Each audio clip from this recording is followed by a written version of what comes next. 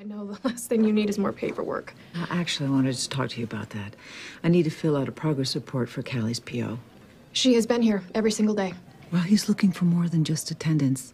And to be honest, I am too. She needs to participate. Club, sports, student government, anything.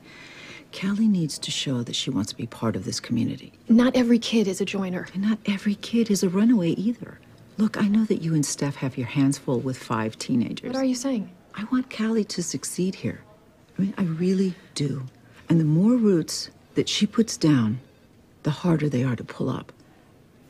And the easier my paperwork gets.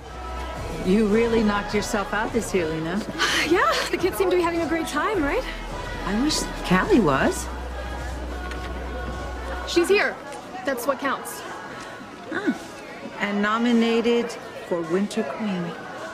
Yeah, the kids must be really taking a liking to her. They're under the impression that you gave Lexi emergency contraception without their consent or knowledge.